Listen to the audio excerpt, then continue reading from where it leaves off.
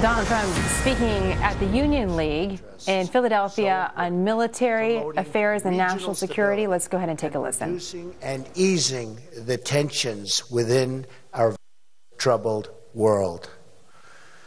This will require rethinking the failed policies of the past. We can make new friends, rebuild old alliances, and bring new allies into the fold, and we can do that. I'm proud to have the support of war-fighting generals, active duty military, and top experts who know both how to win and how to avoid endless wars that we're caught up in, like the one we have right now that just never, ever ends, our longest war. Just yesterday, 88 top generals and admirals endorsed my campaign, and these people are fantastic.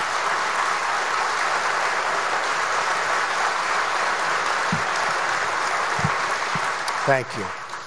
In the Trump administration, our actions in the Middle East will be tempered by realism. The current strategy of toppling regimes with no plan for what to do the day after only produces power vacuums that are filled simply by terrorists. Gradual reform, not sudden and radical change, should be our guiding objective in that region. We should work with any country that shares our goal of destroying ISIS and defeating radical Islamic terrorism.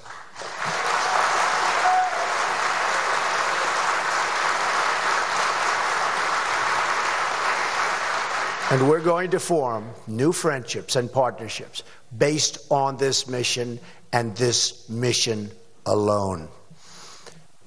We now have an administration and a former Secretary of State who refuse to say radical Islamic terrorism.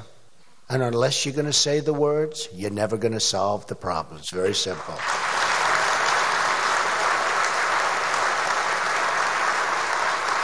Immediately after taking office, I will ask my generals to present to me a plan within 30 days to defeat and destroy ISIS.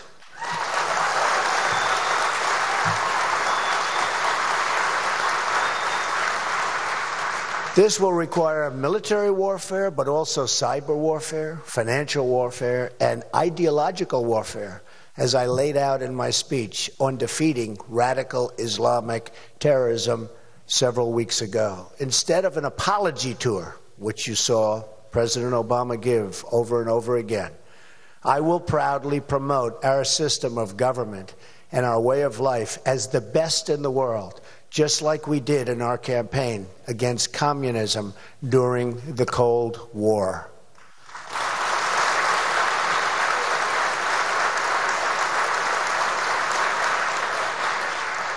We will show the whole world how proud we are to be Americans.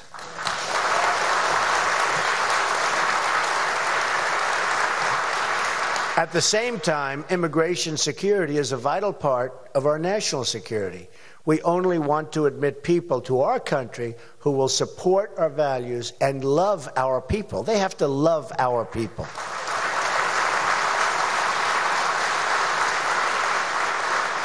These are, in fact, the pillars of a sound national security strategy. Unlike my opponent, my foreign policy will emphasize diplomacy, not destruction.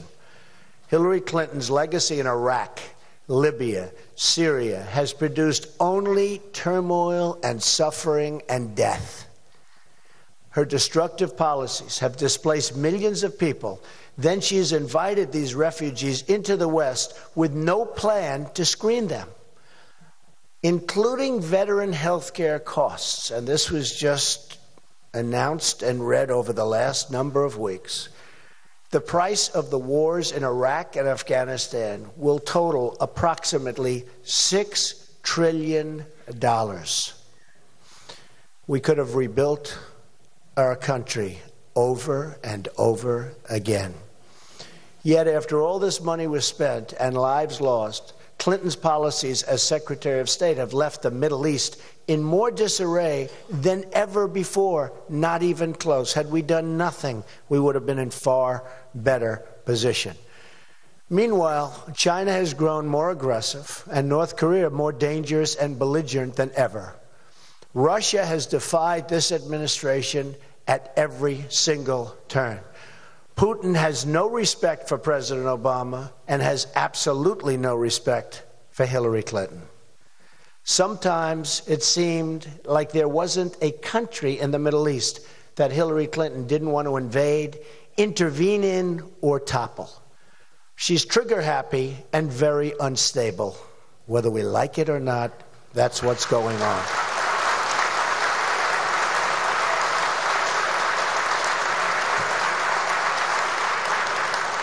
She's also reckless, so reckless, in fact, that she put her emails on an illegal server that our enemies could easily hack, and probably have.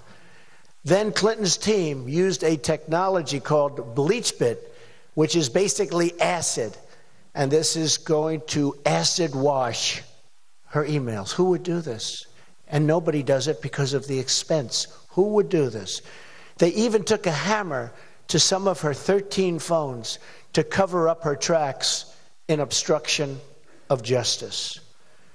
These email records were destroyed after she received a subpoena. Remember that word, after. She received a subpoena from Congress to turn them over. If you do that in private enterprise, it's a violation of the law. She did this after receiving a subpoena from the United States Congress. In the FBI report, she claimed she couldn't recall important information on 39 separate and different occasions. She can't even remember whether she has trained in the use of classified information. And she said she didn't know the letter C means confidential or at least classified. If she can't remember such crucial events and information, honestly, she's totally unfit to be our commander-in-chief. Totally unfit.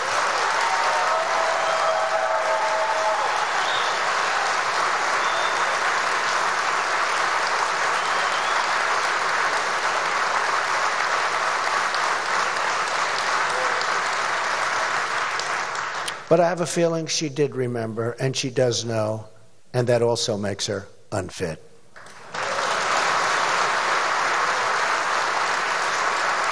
Her conduct is simply disqualifying. She talks about her experience, but Hillary Clinton's only foreign policy experience ended up in absolute failure. Everywhere she got involved, things got worse. Let's look back at the Middle East at the very beginning of 2009, before Hillary Clinton was sworn in. Libya was stable. Syria was under control. Egypt was ruled by a secular president and an ally of the United States. Iraq was experiencing a reduction in violence. The group that would become what is now called ISIS was close to being extinguished. Would have never happened. Iran was being choked off by economic sanctions. Fast forward to today. What have we gotten from the horrible, horrible decisions made by Barack Obama and Secretary Clinton? Libya is in ruins. Our ambassador and 3 other brave Americans are dead. And ISIS has gained a new base of operations and taken their very valuable oil. Syria is in the midst of a disastrous civil war. ISIS controls large portions of territory. A refugee crisis now threatens Europe and the United States. And hundreds of thousands of people are dead. In Egypt, terrorists have gained a foothold in the Sinai Desert, near the Suez Canal, one of the most essential waterways anywhere in the world. Iraq is in chaos, and ISIS is on the loose. And Iran, by the way, will be taking over Iraq and their vast oil reserves. ISIS has spread across the Middle East and into the West. Iran, the world's largest state sponsor of terrorism, is now flush with $150 billion in cash being released by the United States, plus another $1.7 billion that we just learned about last evening in cash ransom payments. We thought it was $400 million. Turns out that it's now $1.7 billion in cash. In other words, our country was blackmailed and extorted into paying this unheard of amount of money as ransom. And our president lied to us. Worst of all, the nuclear deal puts Iran, the #1 state sponsor of radical Islamic terrorism, on a path to nuclear weapons. And that path will go very quickly. This is Hillary Clinton's foreign policy legacy: failure and death. But that's not all. President Obama and Hillary Clinton have also overseen deep cuts in our military, which only invite more aggression. Really, we will have aggression like you've never seen before, and you've got it already happening. Our adversaries are chomping at the bit. History shows that when America is not prepared is when the danger is by far the greatest. We want to deter, avoid, and prevent conflict through our unquestioned military strength. We have the greatest people in the world. We have to give them the greatest equipment.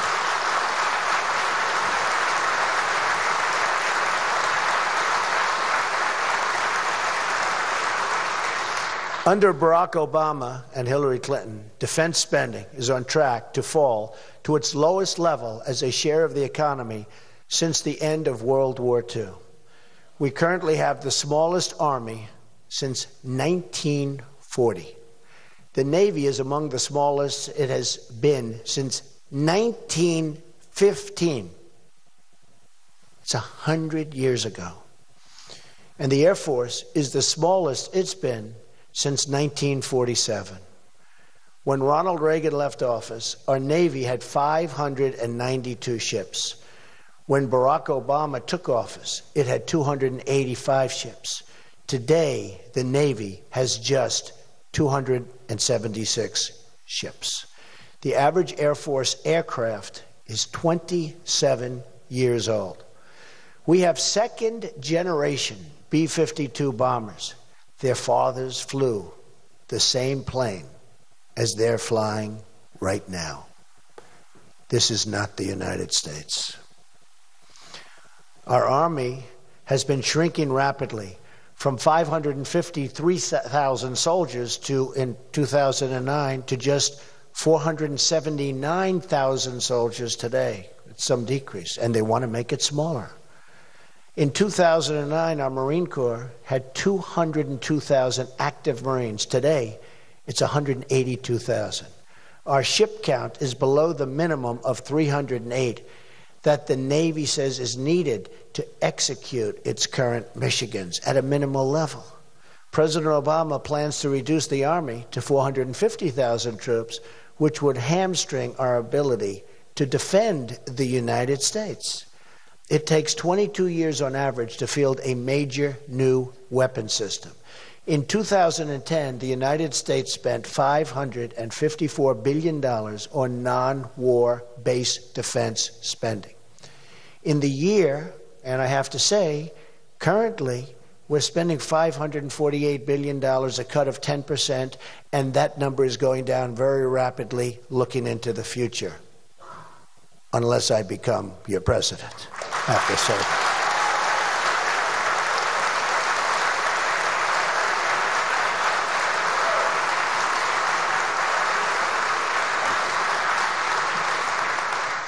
This reduction was done through what is known as sequester, which you've all heard about, or automatic defense budget cuts. Under the budget agreement, defense took half of the cuts, even though it makes up only 1/6 of the budget. So they put it all in defense. As soon as I take office, I will ask Congress to fully eliminate the defense sequester and will submit a new budget to rebuild our military. It is so depleted. We will rebuild our military.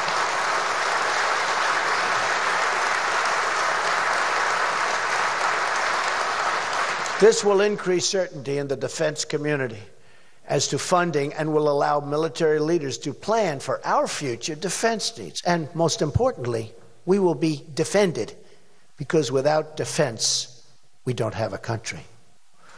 Thank you very much.